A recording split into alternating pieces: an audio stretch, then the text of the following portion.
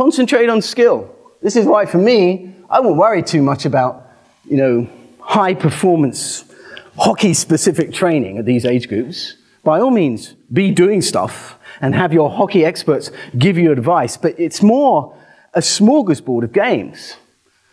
Body exercises, lots of obstacle courses. You want to challenge the brain whenever you exercise, not just do some meaningless stuff that bores them silly. Remember, they want to have fun. Okay, show you that one.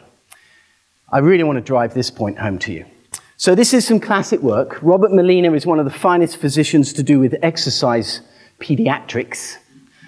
Claude Bouchard is a phenomenal genetics researcher, big part of the Harvard studies out of the University of Montreal. Okay, quite some old data here. What they did with this particular group, they brought a bunch of guys in, and they asked them to pull, and the reason why I chose this graph is there's no skill involved. They're pulling on a steel cable with a tensionometer, so they know how much force can be introduced. They then actually divided the guys into early, average, and late maturers as determined by X-ray of the hand. So you can tell the biological age of someone by looking, as I told you earlier, by the age of the bones, so by whether or not the growth plates are closed. So they can tell the age. So one of the key things for you is immediately all the kids end up at the same place in the end. But of course, if you want to win at 14, okay, and this particular aspect is to do with strength, and you say that's important for whatever sport you're involved with, I'm not saying it's necessarily hockey, okay, you're going to pick that top line. The middle line will get an idea, well, I'm going to keep trying, because I'm not too far away, and the bottom line will get the message that they suck, and they're going to give up, and their parents are saying, why am I spending $400 a week on you playing hockey? You suck, let's not do that anymore, let's take up chess. We keep going, keep going, keep going. They naturally get here, and I can show you the evidence because you can see the trajectory of the green line, that there is a huge body of evidence that shows that the later developers overshoot and outperform the early developers. Food for thought, huh? Another reason for keeping kids in as long as possible. Remember, I'm ruthless, so I want to know where Team Canada, I want to know where there's 23 to 25 guys and girls are coming from. But at the moment, this system is fucking me up, to be quite blunt. Because we don't get to see not only the early guys, you don't want to throw them out, there may be outliers there that will survive through the system all the time. Worse at the moment is, it's only that orange line that's coming through. We get that group through to 17 and 18 because everyone else has fallen by the wayside. It's a challenge for us. Worse still, we just don't keep kids in the sport. So I hope some of this stuff brings it home to you, of what we're trying to do. What does that first 5 years of hockey look like? Because I guarantee it's a lot different than what we're doing currently. And as I said, we're getting our asses handed to us by the Americans. So physical literacy, here's a classic example, the difference between chronological age, that's the stopwatch of life. So when a kid's born, you start the stopwatch. Tick, tick, tick, tick. So remember, age, as we define it, is a man-made construction. The calendar's man-made, compared to biological age, which is the biological clock under ticking, driven by both the environment and the underlying genetic matrix. These kids are all 14 years of age. All 14. Who do you think's winning right now? These are gymnasts. Well, look at that guy on the right. He's like a mini Adonis. It's like some Greek god at 14. He can do an iron cross without even blinking. Little kid on the left can't even get on the pommel horse.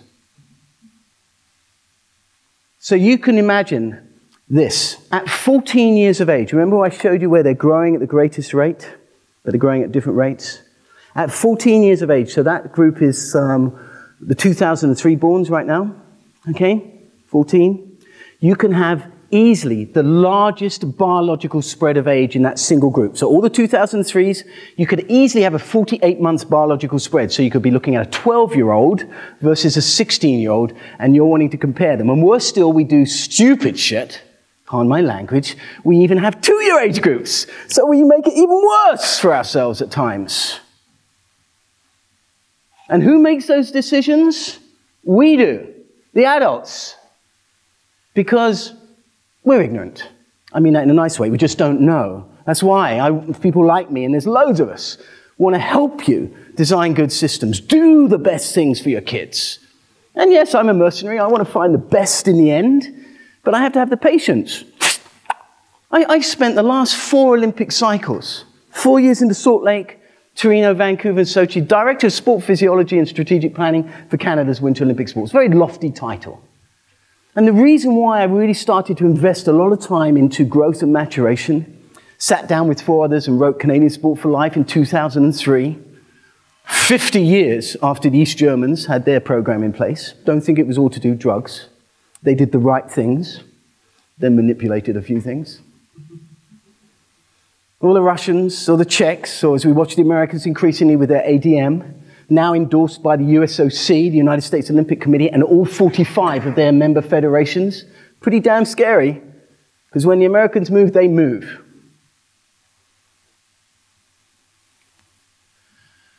Okay, think about competition to finish. By all means assess. See where you are. It's like doing a gap analysis. Where are we?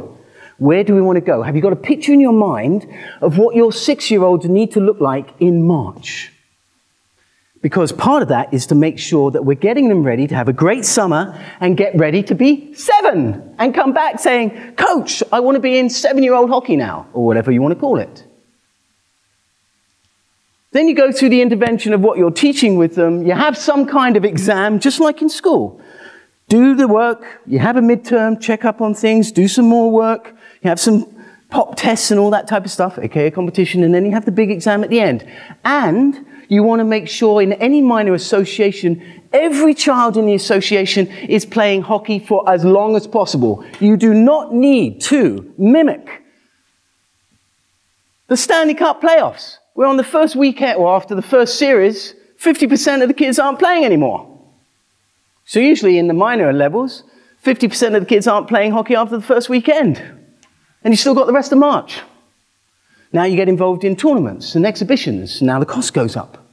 But the kids have great fun. We go to a hotel and there's a water slide and all this shit. How many water slides do you have to go to at age 6 before that becomes a little bit passé? Really? And how much money? Think of this. Think of this aspect. I live in Cochrane, a little town just outside Calgary, right? We've got 1,000 players registered, about 200 girls, 800 boys. Imagine if we did this. It costs about $1,000 to play, okay, without any of the travel and all that other stuff, $1,000 to register. But imagine if we made it $1,200. Because I guarantee every one of those parents is spending another $2,500, $3,000 without even blinking. That's before even doing a little skating camp in the summer. So we had $200, 1,000 kids. We have $200,000 extra in the kitty. That's just for this one minor association. You imagine what kind of development program we could run with $200,000. We could employ the very best of the age group coaches. Who are the world-class coaches of 6 to 8-year-olds? Imagine. Use your resources widely. You're spending a lot of money. Think where they could be spent. So competition, very important. And one of the ones you do, the week in, week out rigmarole, I'm not too fussed with that. The kids are trying to learn something.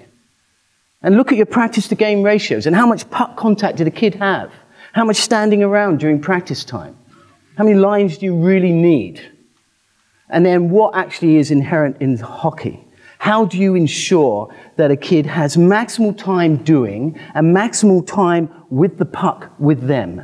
Maximal time changing direction, learning to skate, making decisions even as their brain grows. And I can assure you, it's not like bees in a honeypot rushing up and down a vast, unscaled ice surface that's built for adults. Why is it when you go to an elementary school, all the furniture's small?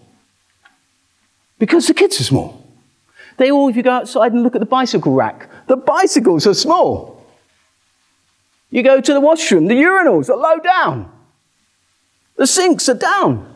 Why is it we don't understand scaling? We turn this sport that's built for adults into something that is unrecognizable. They're not producing energy that way. They're not capable skill-wise, mentally, from the brain point of view, and certainly from the power point of view, or even the ability to skate, and we do that to them. Give me a break. when the most vital thing we want to understand is ultimately, even though it's a team game, it's what a kid can do with the reach of their stick, or if they're a netminder, with the reach of their leg, the reach of the hand with the stick. It's this area that they control. And they need to be able to do by 14 years of age. Because typically by 14 years of age, roughly speaking, if someone's been in an activity 6 or 7 years on a reasonable basis, you will see all the motor patterns that they will eventually have as a senior. So they should be able to do absolutely anything with that puck on their own. And then you impose the demands of someone hanging off them as they try to get down the ice, or two against them, and whatever it might be. And even then, the pass, the accuracy of the pass is set within this circle that they control, just like that little boy with the soccer ball. In this domain, he controlled the ball perfectly. If you can't do that, you're not going to do it when it counts. So that should be the objective for us as we come through 6, 7, 8, 9, 10, 11, 12, 13, 14. Show you the puck, show me what you can do. Now I'm going to add a challenge. 1 against you, 2 against you, 3 against you, 4, I don't care. Take the puck away from you. You keep it. Netminder, what can you do? You've got shots coming at you, left, right, and center. So think about what it looks. The only other thing I would say to this at times is this one. If this was where the previous exam was on the first diagram, right, that was the end point, if you do that sometimes, they might be carrying a lot of fatigue. One of the biggest problems you have is that the timetable that you're fighting is the school timetable, which doesn't give a damn about you. So one of the problems you have to understand, particularly around the hormonal system, is kids going into their exam periods are highly stressed, and stress doesn't matter where it comes from. It could be physical, it could be mental. And if I were to show you L-glutamine, a particular amino acid, kids going through exams, L-glutamine starts to drop, and down here somewhere they're going to get sick or injured. So if you're starting to do things right on top of the approach into exams or the exam period, you're hooped. You're hooped. So you need to stay away from those in terms of whenever you're going to do something really intense. So just think about your calendars. And that's right through the age groups, right to the end of high schools, even into university actually. But for you as age groups, be very careful around what's happening with the school calendar. This is the other reason where lots of sports do this. As soon as school's out, everyone does some kind of camp immediately after school. It's finished. Right at a time when their immune function is through the bottom of the floor. And suddenly you ask them to do more work than normal. Recipe for disaster. They will either get sick or injured or both. So at the very least, instead of doing that, you get to Easter. Oh, let's have a big camp, big tournament. Kids are shot to health. They've just had exams and God knows what else in school. You suddenly do this to them. At least give them a couple of days break. Even better to do maybe a shorter camp with more quality, having given them a break, than a longer camp. So I'm just trying to show you how complex in terms of the calendaring about your children this actually is. So don't worry about that. The only thing I was trying to show here is that best to put the final exams late in the season. And instead of having a pyramid decline of teams going through knockout, always have some kind of repechage so that everyone in your minor association finishes hockey at the same period of time. Just to finish, the dashboard. What is important on the dashboard of a 6-year-old is different than the 8-year-old, different than the 10-year-old, different than the 12. And part of our job is to make sure they really enjoy this year and learn a lot of stuff, but you are preparing them for the next period of their life. Okay? Don't worry about that diagram. I'm going to stop this. Don't worry about this. I'm going to get to this. Oh. People, programs, and places. Let me just say, that's my contact information. Welcome to have it. Here's the thing. I want to stress this to you. It's always about people. You are the resource. It's the programs you design and implement with your kids. Don't worry too much about the places. You can do a lot of hockey without even going near the ice. And when you go near the ice, try not to stand still on it and use it having learnt what you were going to do before you arrived. Thank you very much.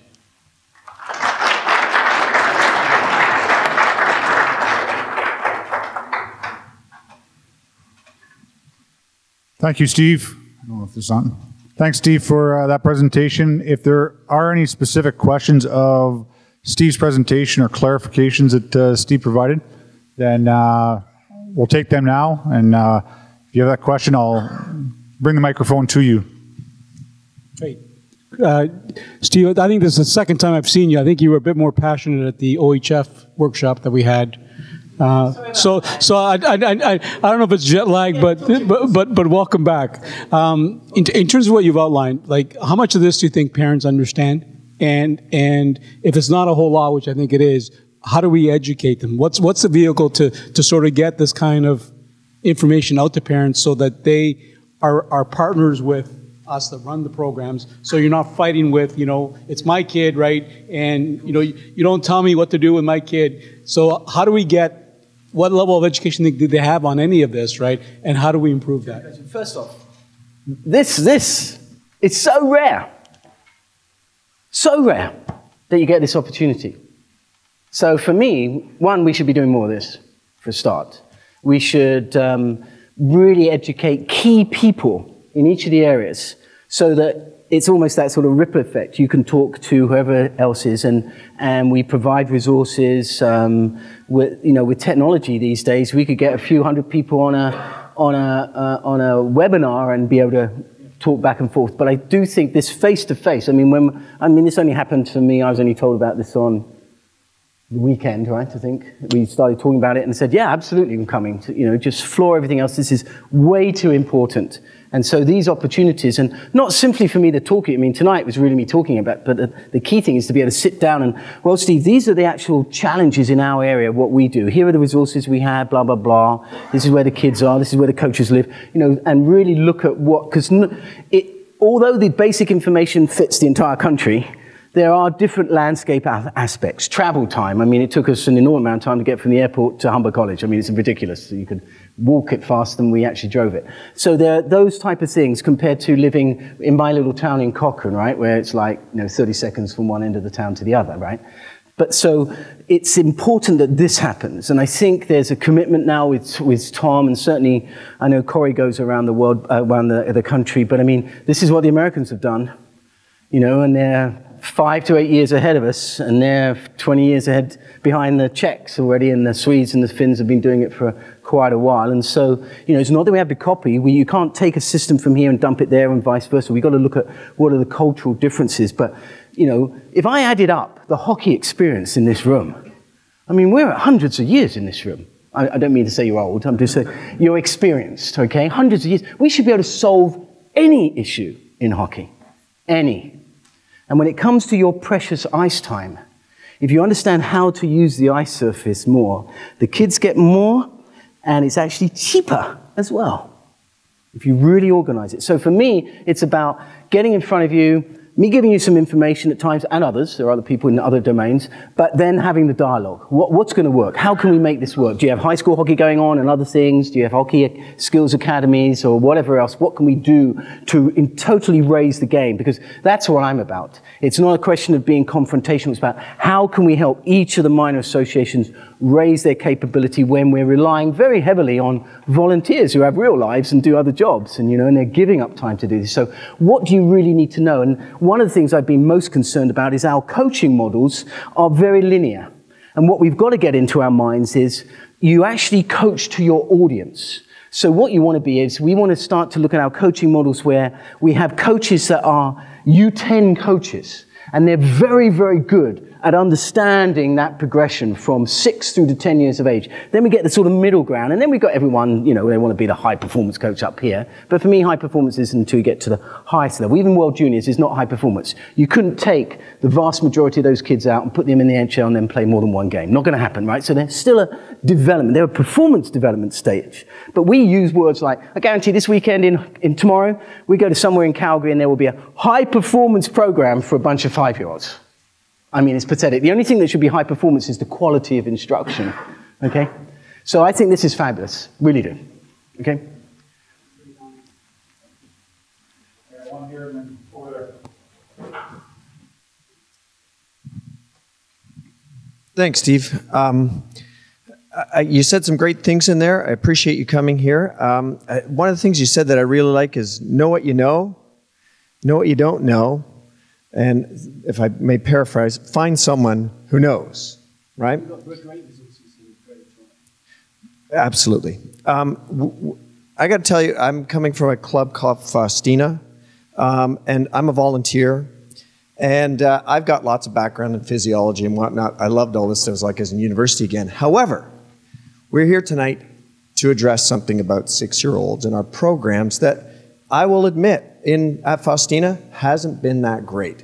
And that's why I volunteered to change the program so that it's more like the IP program, because I think that the kids are going to learn a lot more. So the bit about know what you don't know. I don't know a lot, right? So I started looking for who are the people that should know. Now, one of those bodies that I thought would be able to really help is Hockey Canada.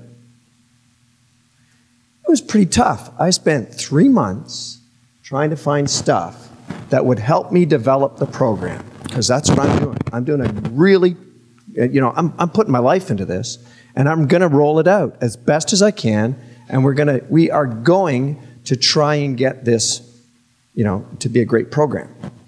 I spent 3 months trying to find good material. There's the Hockey Canada manual for IP, correct? Now, it took me a long time to get it, because when I tried to order it, it wasn't available from the person that prints it till September. All right? When I phoned Hockey Canada, I talked to some people. They said they deferred me back to GTHL, because that's where we are. And then even here, it took quite a while to get a manual. All right? Now, I've been looking at the Hockey Canada Network app, all right? And I've been saying, okay, take some, it's a learning curve. And so I've kind of developed things so that I can make a practice, get my volunteers in there, and say, all right, now, to get more information, to get creative, to get down on the level of the kids, let's go to the Hockey Canada Network app and figure out what the drill should look like. Have you found it, guys? Have you found the drill that says this is what a C-cut should look like if you're going to coach 6-year-olds? Have you found it? Is it there? Absolutely. Is it there where I can look at a video, not a description, because we're all different learners here, right? Is there a video there that looks this is a proper C-cut?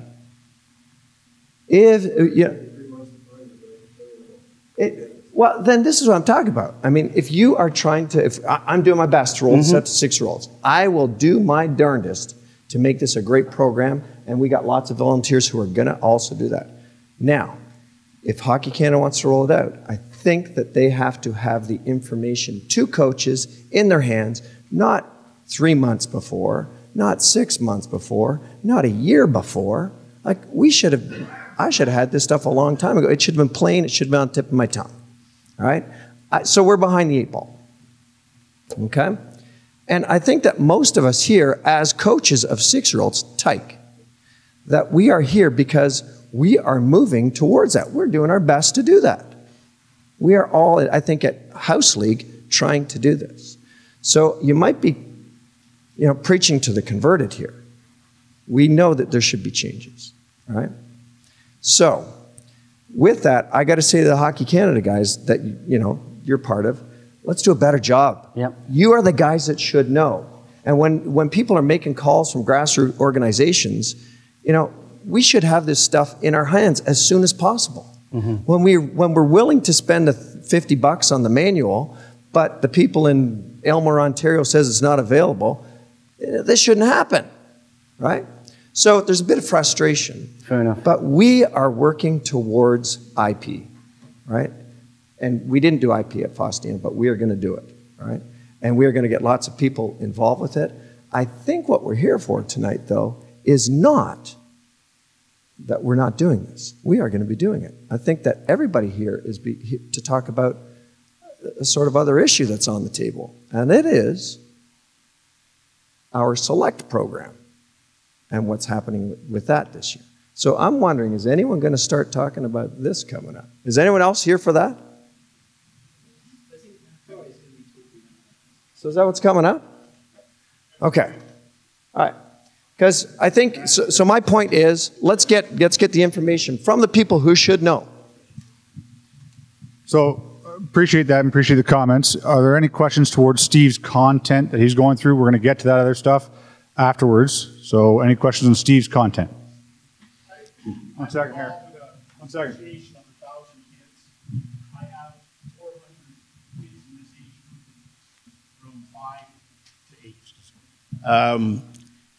Sport Credit Hockey, we're part of the Mississauga Hockey League. What you're saying, fine. We do the IP relative to the practice. We have been playing full ice. We will change. Obviously, there's a mandate. But I've been doing this 25 years. I've had 3 boys play, rep, and they're still playing in what you referred to as beer league. I think you're putting a tremendous, and I know your goals, and if you don't do your job, you're going to get fired if they don't win. It was all on the fan this morning about Americans. And America's 10 times the size of us. Let's be realistic. I know this is our game, but you're putting a tremendous pressure on volunteers. That's the biggest, anybody that's in here that's got house league. Faustina, any of the guys here. Duffield, it's getting coaches at that 5 to 8 years old. At 9, we turn them over to the GTHL, the AA, the AAA teams. That's gone. But to get volunteers to do what you want to do, we're going to need a tremendous amount of help. And to follow the comments of the gentleman, Faustina, I went to order the borders, what do you call it, the dividers, and I was told by the city of Mississauga, not because we have to store them somewhere. This is just a little bit of logistics. And we don't know if they're fire retardant. And if they're not fire retardant, Mississauga won't let us store us in the arena. So where am I going to, if I've ordered 2, where am I going to? So these are some of the things relative to the implementation that, and whatever. But again, my point is, relative to this age group, these are all volunteers. And you have some people that have hockey experience, but at least 50% of us, and I'm one of those that started way back when, did the programs and whatever. You're putting a lot of pressure on these people to perform with children that they're really not qualified. And to ask that is a big measure. And if you want to say that you're going to create high performance, I don't know if you've been following Ontario soccer, but their house league is sort of stagnant, and their reps are going up because parents are not happy. And that's what bothers me, that 10 years from now, that our house league may not look the way, at least at Port Credit, because I can't provide the coaches that have the knowledge that you're looking for us to do. Very simple. Yes, let me address this. So, okay, we use the high performance aspect as an endpoint, a lagging KPI. But I hope very clearly I spoke about every child. For me, I find it absolutely abhorrent that certainly in that first decade, there is a difference between recreation and competitive sport. This is actually a strangely North American phenomenon that's actually occurred. Okay, so hockey's hockey as far as I'm concerned. It's just a continuum. And as to putting a lot of pressure, all I'm actually saying is you're spending a lot of time doing hockey already. Just have a slightly different focus in the type of content.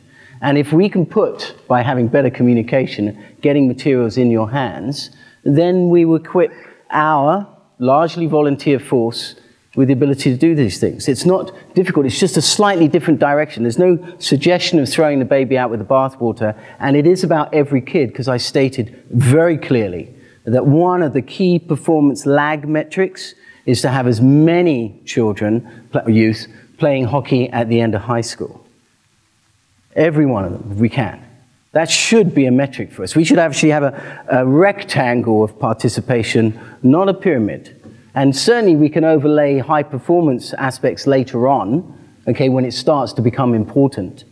But it's actually about making sure that at 5, 6, 7 years of age, we equip all the volunteers with the information they need. They don't have to be phenomenal experts, but because one of the key things that we have to do is actually, interesting enough, equip everyone with how to create the environment for kids to learn. Not just simply how do you actually perform a particular technical move. That's important as well, but how do you actually create the environment that the kids will thrive in? And that's not by necessarily doing flow drills left, right, and center with them.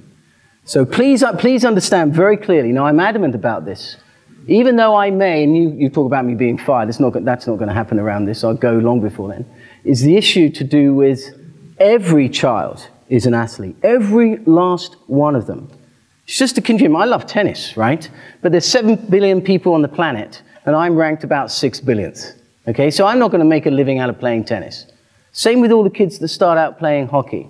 The key thing is, are we instilling in them a lifelong love of the game and a reasonable level of competency? And the ones that are going to come all the way through, they're going to come all the way through. The hallmark for all of us is this. The hallmark of good teaching by volunteers or professionals is this, is that you are able to elevate whoever you're dealing with. So you take the averagely good kids and you make them much better. You take the good kids and make them great. You make the great kids phenomenal, and you stay the hell out of the way of the Conor McDavids, who are 4 standard deviations away from the norm. That's what we're talking about here tonight. Now, yes, we're going to have a discussion around the select programs, because I understand very late on that this has been a bit of a bone of issue, and there's some timing issues, but it's really nothing to do with me, per se. I'm just trying to talk to you about equipping you. But I do take an objection to this, because I've tried to state very clearly about doing the right thing for kids, no matter who they are. That's all. And yes, I agree, we do a poor job of getting the stuff in your hands. We've got to do a better job around that. Okay. I think, is it pertaining to the physiology? And that's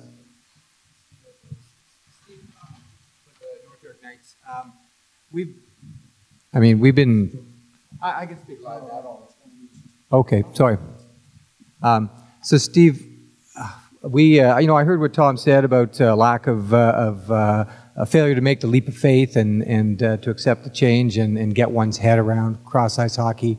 Our organization, we've been doing it for 25 years. We've been doing cross-ice with the little guys since, well, my oldest is 30 and I was doing it before him. So, and we do it. So we got our heads around it. We believe in it. We think it's the small space, small bodies, all of that. But our program is 4 to 6-year-olds. 25 years ago, it was probably 6 to 8-year-olds, but now it's 4 to 6-year-olds, right? And that's what I'm dealing with. Every Saturday morning, we have 300, but at the arena I run, I have 110 kids on Saturday morning, all from 4 to 6. And so it's all the small ice stuff. We've been using blue pucks since they invented blue pucks and all that stuff. But at the end of the day, after 2 years of that, so the kids are hitting house league at age 6, and they've had 2 years of that. And and we focus on no one's going to the NHL. It's all about fun. If every kid does get out of bed Saturday morning, want to go to the arena, then you failed, right? And then we tell parents, don't do any hockey in the summer. Soccer, get outside, do all that stuff. And all that, at the end of the 2 years, I see these kids, and you've exposed them all to the same influences, and some are timorous, some are tentative, and some, usually those with older siblings, if I'm hearing the pucks behind me, they're going through me. It's their puck. And it seems to me that every 6-year-old is 6-year-old emotionally, physiologically, but in terms of attitude and kind of gung-ho-ness, whatever you want to call it, they're different. And it seems to me that some are ready for a more challenging environment. And we run a house league. That's our focus. And we want to keep all the kids in house league, but we also offer the select program for those other kids. So what do I do with my 6-year-olds who have had 2 years of that and then graduate to house league, and some are quite talented? Because this will lead into where Corey's going. So for me, you see, I wouldn't make this distinction, okay? So house, whatever. It's a continuum. This is where actually tiering is one of the best possible things in sport. It's like having different rankings of swimming qualifications. If you swim this fast, go to this meet, and so forth and so forth. There's a challenge. The issue is around whether tiering is around competency or simply around competition, and there's a difference. So the key thing for me is tiering, you're going to have, in any age group, you're going to have the kid that happens to be the best at the moment through to whoever is a bit off the back of the bus at the moment. Okay, all the way through, as you said. Attitude plays a big part. And so the idea of a tiering component, I don't find at all problematic. The issue is there the ability to constantly change the tiering as the children grow, or do they get locked into a system? Or does a particular tier start to get more resources than another? Because then the gap will widen, and then you do, coming back to my issue around finding the best, it becomes a foregone conclusion of who stays in the system. And if you do that very early in life, they may not be the good ones. And then if you are interested in performance at the highest level, you're left with people that aren't necessarily very good. So tiering is a good thing if it's used well. And in fact, if you just looked at all your kids when you have them in and you do an assessment, okay, on your kids of how well the program is behaving, you would have a rank of them. I don't think that's a problem at all. It's how it's utilized. And the problem is how the adults then view that. We're the kings and queens of comparison. You know, the kids themselves aren't necessarily as wrapped up in it. And your issue about the mind is an extremely important component of that, the desire. But it's not always there from day one. Some kids acquire that over time. They get whatever turns their crank at a certain age or turns their fire. But it is important. So I don't have a problem with tiering at all. I think it's a good thing if it's used well. Steve, before we go into Corey, I think to go off the edge of that question is, I don't think it's about tiering as the question. The question is, once you tier to the best, even at 6, should you go to full ice? So because they've been tiered to select, should they still be playing on half ice, or should they be going to full ice? The tiering is something that you're using to help you in assessment, but they're still 6 and 7 years of age, and you're still trying to do the right thing for them. It's just the expectations, and this is where you, as people who are dealing with them, need to use your imagination and creativity to provide the challenges. We can provide some examples of what that might look like, but it's just about moving them along, because they're still 6 and 7. They're not suddenly 26 years of age. You know, they're still, their energy systems, their musculature, all those components are still 6 and 7. Okay, I think we're gonna stop the questions right here. We're gonna get Corey to go on and do some discussions about it. And if you want to give your mic over to Corey, and Corey's gonna give us some concepts on how we can provide that programming, how you can be creative in giving that programming, the tools that are available, that exist right now, and that are available to the associations with regards to cross-ice and half-ice programming. And then we'll get some questions again following Corey's presentation. And at that time, we'll also bring up Scott and Don and Ian and bring them into the conversation. Should be good to go. You have sound on there? All right, thanks everybody. My name is Corey McNabb, and I'm Director of Development with Hockey Canada. Like a lot of you, I've been in the game for my entire life, been at Hockey Canada for 20 years. Been fortunate to be on the ice with a 5-year-old who's played for the very first time. Been fortunate to spend weeks on end with high-performance athletes, Crosby, Stamkos, Tavares, all of our World Junior teams, all of our World Junior players, all of our World Junior coaches. So I've been fortunate to been a part of a lot of hockey experiences. I've been a volunteer coach for 20 years. Like many of you guys, have been part of a minor hockey association from an administration standpoint, and in large part, I've always believed that if you're going to be working at Hockey Canada, I shouldn't be someone sitting in the office who hasn't had the opportunity to be the practical experiences. I've been an official, refereed games, I've been parts of all of it. My main job right now is working with people like Steve, with GTHL, OMHA, OHF, Hockey Alberta, Hockey Manitoba, and putting together programs that can be implemented. I'm not a policy maker. I'm not a decision maker. There's a lot of things that happen in our game. If I had my own way, I would make a rule and say we couldn't do this, or yes, we should do this. But it's about putting together information, resources, materials that can make the game better for coaches. And Tom started off, the initiation program's been around for 35 years. From the very start, the recommendation was all about how do we deal with growth and development of 5- and 6-year-olds. What should the game look like? Should they be using adult sticks that are just cut off? No. Should they be using a regulation puck? No. Should be small area. Everything that's been in there for 35 years, it's been out there. It's been a mandate. It's been a policy to be in every association's bylaws and constitution. The challenge has always been, what are we actually doing with the accountability of it? We've known for a long time that's a better way to teach young kids. We've known for a long time that learning the game in a small area and graduating to full is 10 times more advantageous to producing players versus trying to learn the game on a great big field or a great big ice surface and then having to condense it. And from being in rooms when we have scouts talk at the high performance level about players who don't make a World Junior team, who don't make an NHL team, It comes down to two things. One, compete level, and number two, their ability to think under stress. And the small area cross-ice games is one of the biggest areas that gives those kids that advantage. And whether they go into the NHL, the Women's Olympic team, whether they play hockey till Pee-wee, the main components of the game are the ability to think and the ability to want the puck and the ability to go get the puck. When it happens in a small area, even your selects, and I agree, there's 6-year-olds that are far better than others, but those 6-year-olds would be better as 7-year-olds the more time we put them in a small area with more puck touches, more shots on net, more time on task. The game of hockey now, and I'll show you some information and some stats. Skating full speed in a straight line is not the most important skating skill in hockey. It is acceleration. It is getting from here to the end of that table to get to that puck first. It is being able to turn left, turn right, inside edge, outside edge.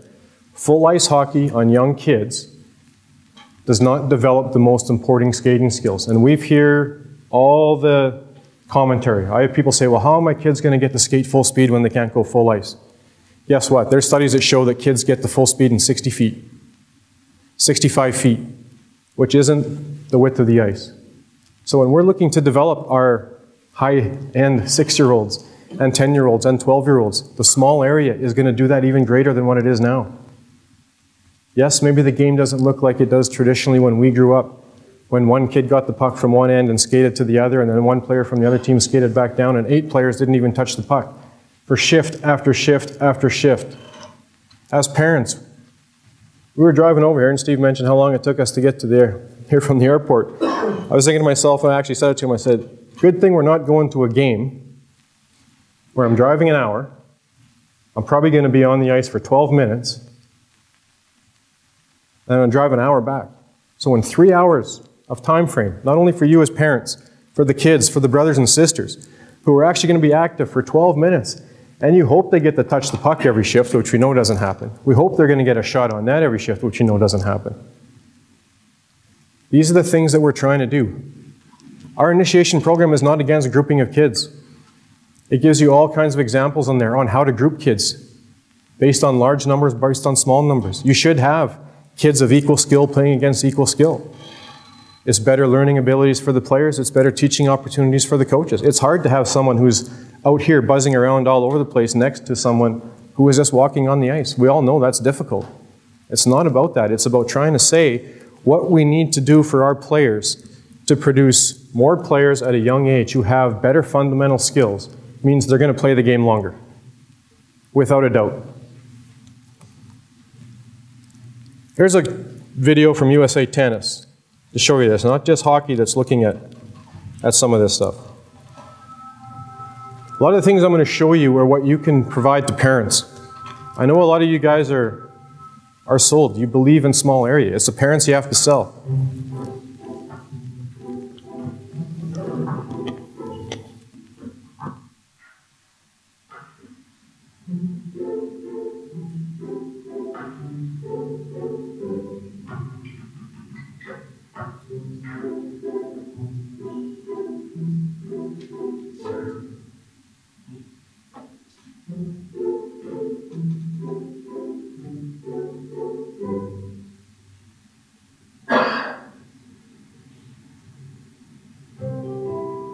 Change is coming to tennis, and kids are leading the way. It's called 10 and under tennis, and it's a fun way for your kids to really learn the game. With courts and equipment modified to fit them, kids will develop faster and better, and enjoy themselves along the way. So get your kids involved now. With 10 and under tennis, every child can learn to love the game.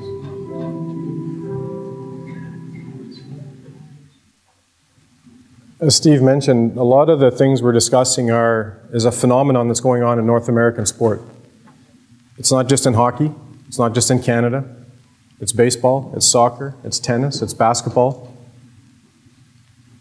It's scaling down the game to the appropriate size for the kids so that they can actually develop better. So they will develop better fundamental skills so they'll stay in the game longer, and ultimately we're going to produce better players. I hope everyone in here who has kids, sons, daughters, grandkids, want their kids to get to the highest level. It's okay to want your kids to get to the NHL or the women's Olympic team or junior hockey or get an education paid by it. It's okay. But we're just trying to say if you go about it the right way, they're going to have a better chance. And the pathway is not the same for everybody.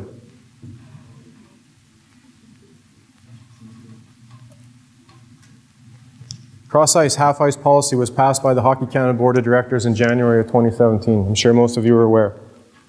It's been on the table for a long time to get some standardization to what we do at 5 and 6, 7, 8, 9, 10, 11, 12.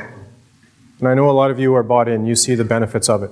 Your challenge is that you have to go back and talk to parents. You have to go back and convince coaches that this is a better thing. So we're going to try and give you tools. There's presentations with the video. Everything we have in here, again, you guys can have. We have an entire presentation that's not an abbreviated one like this on the benefits of cross-ice hockey, small area games, what should be there, so you can show this to parents. A lot of parents see that first little video I just showed and they're like, you know what? Never really thought about it that way, but it makes sense. Our 6-year-olds aren't playing t-ball at Rogers Stadium here.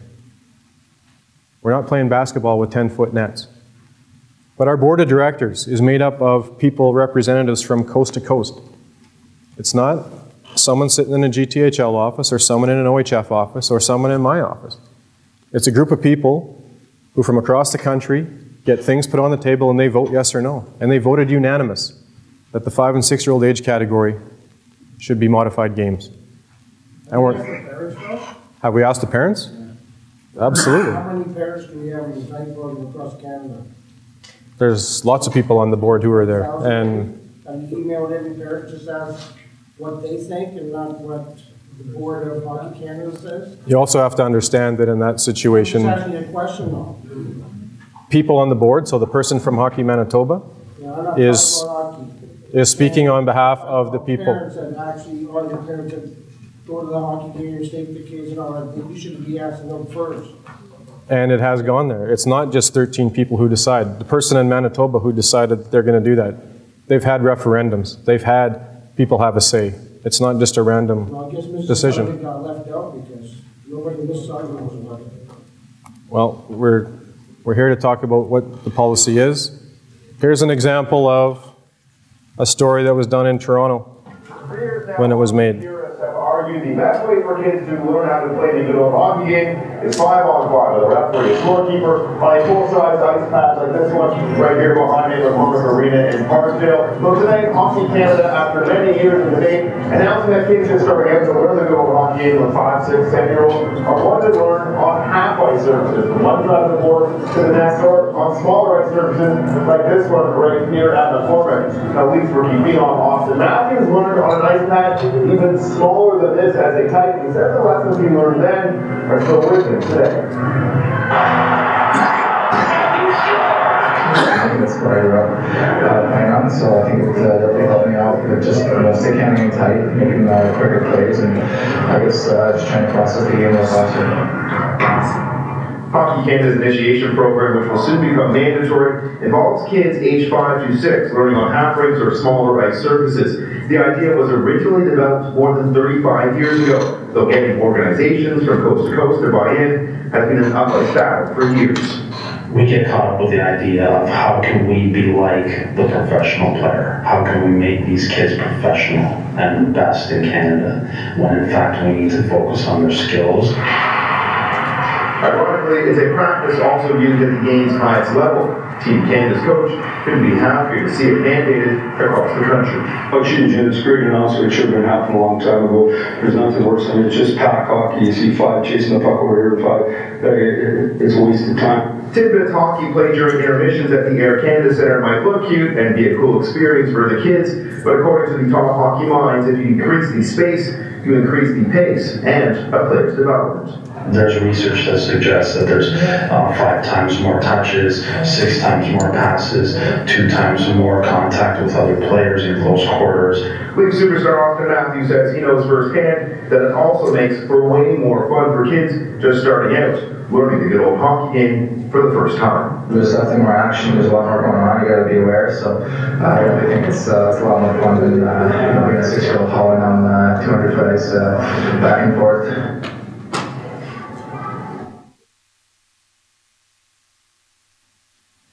So again, additional resources to be able to show parents, talk about what the benefits are. So to do it at the highest level. At every level, small area game. That's what the game is about. As you go up the ladder, that's where you can develop your skill and your instinct, your quickness, your motor skills, all that. I think the small area game is a tremendous tool for all coaches at all levels.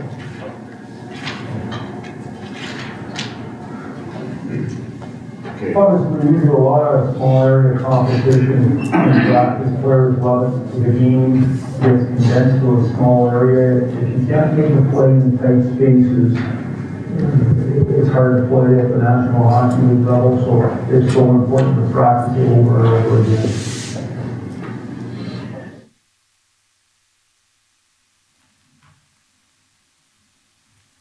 So in this presentations with video, with examples, with commentary from NHL coaches and players about the benefits of it that we've put together to help associations talk to parents. And as Steve mentioned, a lot of times it's not so much that parents don't think it's a good idea. A lot of them don't know. We've always played 5-on-5 full ice. We think that's the best thing to do. The research and the data shows that it's not. As an organization, our job is to make sure we put the best information out there so people can make those decisions. Cross ice, half ice. Where is this stuff? Where do we find this information that supposedly exists that we've been looking for since January? It's been out there. We send out information through our flow from our office. It goes. Where is this information? How can we not? Why can we not have this? So, Jeff, NHL has been historically one of the participators in IT programs year after year. Your coaches have been getting this information on a regular basis. Furthermore, it's always been on our website. No, we haven't. We have not. NHL has been on the website. All I can say I'm a is semester leader, and I coached 2 teams. I haven't seen any of this. So when you took the IT coach level 1 course, you didn't The only one I've done is the development one, and I've tried over the last year to do more coaching courses. And there's not. So the last I heard was the next course they can do is the IT. That's a fundamental problem, the fact that you took the development one and you're coaching that age group of kids. That's never been a recommendation. I tried to do coaching courses over the last year. Guys, okay. One second, okay. Corey's given a presentation. Give him the opportunity to go through it. Okay, give him the respect. There are, and we'll get to the logistics, okay? Corey's giving you some information going through it. We'll have that opportunity at the end of Corey's presentation to do it. Show him respect, just as he's showing us respect to be here, fly across the country to give us the information and support us in the delivery of this program. So I ask you to do that. Thank you very much. Go ahead, Corey. So, again, when you talk about information in the initiation manual, right, especially from this year when the mandate came out, right from March 27th, all the information, the videos, right on our website. If you just go to hockeycanada.ca, it was on the front page. If you type in initiation, you'll see all the stuff. Everything is there. The manuals, the administrator's manual. How do you set it up? How do you modify games? How do you select your teams? How do you group the kids? All the materials that have been there for years and years came through on the relaunch. Our protocol and our ability is we don't have the ability from Hockey Canada to send something to every coach in Canada via email. We have communication channels just like everyone has in your daily businesses and your organizations where we push it out. And a lot of times it will go to the person in your association. Unfortunately, maybe that person isn't there that 2 weeks after they got the information, so it doesn't get passed on. You know, again, we do social media, website. It's in all the coaching materials. It's in the coaching clinics. The material is out there and it's available. And do I wish we had an opportunity to actually get this in the hands of every parent, every household? Yes, that would make a difference. But at the end of the day, when we look at cross-ice hockey, what we've done in Alberta, what we've done in BC is you have a game on Saturday at 4 o'clock that's scheduled between Team A and Team B. Nothing changes. Team A shows up at 4, Team B shows up at 4. They got black jerseys, they got white jerseys, they have yellow jerseys, they have blue jerseys, whatever the color is. The only difference, instead of having 5-on-5 going this way, we have 5-on-5 or 4-on-4 going this way. This size of the ice, cross ice, is proportionate to the size of the players when you look at full ice and adults. Where did they change? Same dressing room as they did before. No more change rooms. You only need 2. So you have 60 people in the change room. 15 kids. This is Team A against Team B, and this is Team A against Team B. So Team A is in dressing room 1, just like they would for 5-on-5. Team B is in dressing room 3, just like they would for 5-on-5. The only difference is you actually split your team in half, and they're playing cross ice. The only thing we don't have is 2 score clocks, to be honest with you. So it can be done. When we look at 5-on-5 full ice, Steve mentioned it, 10 kids on the ice, 20 sitting on the bench. You can do this half ice. We didn't say it has to be cross or half. It's modified. It's just not full ice. So you can go half ice, 20 kids on the ice, 10 sitting on the bench. Or if you actually go cross ice, there's no kids sitting on the bench. They're actually playing for the entire time. It's been mandated, and they did it in BC all of last year, in Vancouver. Actually, before the policy came out nationally, it was already mandated in nine provinces. They were already doing this with the 5- and 6-year-olds. Yep. I fully support this process. It makes total sense. The communication about players that are playing up is a concern for a number of parents and a number of coaches and organizations. In Toronto, we've had teams, whole teams, play up in age group. And so now you've got some organizations that have some kids that, whether they played up before or they made a team last March, which is ridiculous to pick a team, as you said, is they made a team and parents got coaches for the year after. That was all arranged last February, March, April trials. Okay, and you've got kids that are chosen and they're playing up. What is the deal with now those kids? Because after those kids have paid money, after parents have, their kids have made friends, they're all keen on playing with those kids on their team, and now they're told 2 days before, I phoned Hockey Canada, I phoned GTHL and NYHL, nobody could tell me the rule.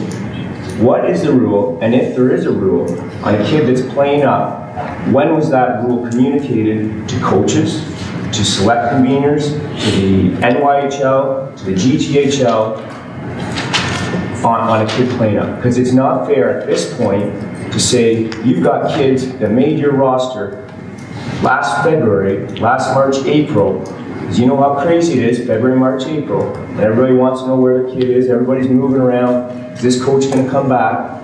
Parents get together, okay, we want you to come back, okay, we've got 3 underagers on this team, okay, and they're on the team, you start collecting money, you get jerseys ordered, you get your tournaments all lined up, and now 2 days before a season starts, okay, you've got people that are saying, no, they can't play up.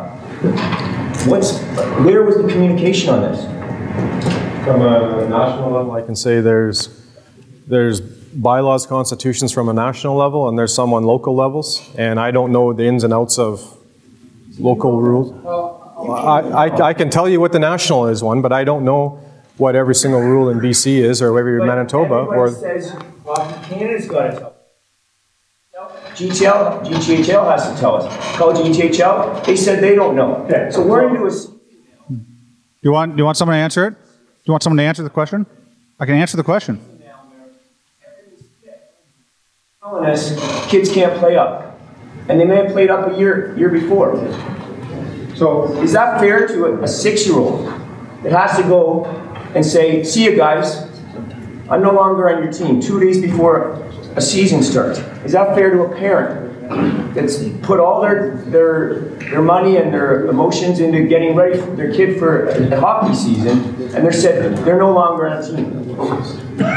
Right. So I'll answer your question. From the get-go in the Ontario Hockey Federation, when it went mandatory cross ice, 5- and 6-year-olds would be cross ice. We never stopped players from moving up. Players can move up, but 6-year-olds still play cross ice. You want to take 6-year-olds up on your 7-year-old team? It's cross ice hockey. That's No, hey, slow down. Yes. But just relax for a second. Because if you listen to the first presentation, we talked about having the span of 2 years, 2 groups, spanning across the age group, is not beneficial to those kids. Now you're looking at 48 months worth of their biological age going through it and walking through that situation. So,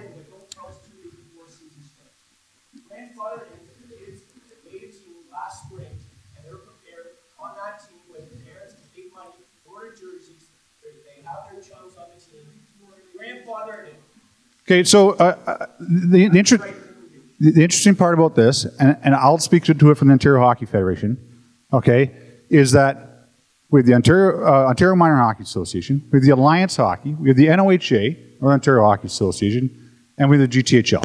4 member partners, okay? It appears that we have 1 member partner right now, and a portion of 1 member partner, okay, that's having trouble with the implementation of this, specific to a select program, okay, and specific to their select program at the 7-year-old age group too, which in the other 3 member partners, it's been implemented. The messaging is there. The messaging went out in March.